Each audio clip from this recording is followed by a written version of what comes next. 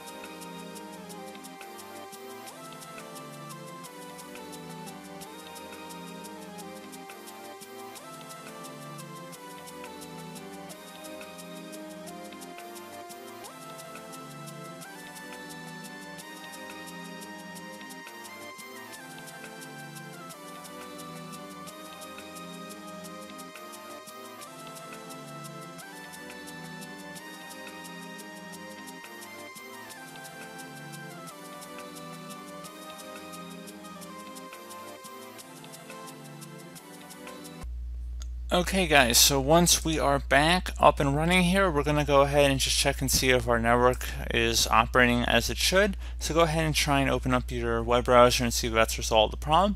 If you're still having an issue here, another thing you can try would be to open up the start menu. So this would probably be more applicable for Windows 7 and Windows 8 devices too, because they don't have a network reset option. But anyway, underneath best match should come back with command prompt. Right click on that and then select run as administrator. If you receive a user account control prompt, select yes. Now the first command we're going to type in here, you want to type in netsh space winsock, so WINSOCK, space reset, another space catalog, so again netsh, then you want to do a space winsock, WINSOCK, space reset, RESET, space catalog, CATALOG. Hit enter on your keyboard.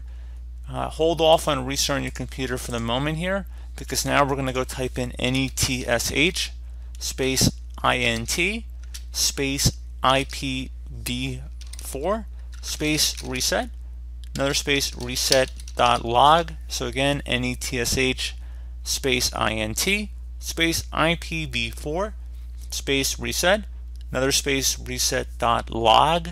Hit enter on your keyboard. Once you have that done, and it should say everything's okay, you want to go ahead and just close out of here with just restarting your computer, see if that has resolved the problem. One further thing you can try here would be to open up the start menu. Again, once you've restarted, you've tried to open up a browser and you're still having the problem, would be to type in device manager. Best match should come back with device manager right above control panel, so go ahead and left click on that. So expand your network adapter section, so go double click on that. And now locate your network connection adapter in here. Do not look for the mini ports, you just want to select your main network connection in here. Right click on it, select uninstall device, select uninstall. You will need to restart your computer at this point. You probably will have to enter back in your Wi-Fi credentials too.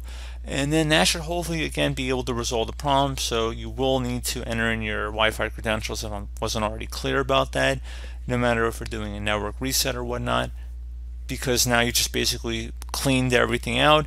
So you probably will need to enter in your network credentials every time you restart or reset your network connection here.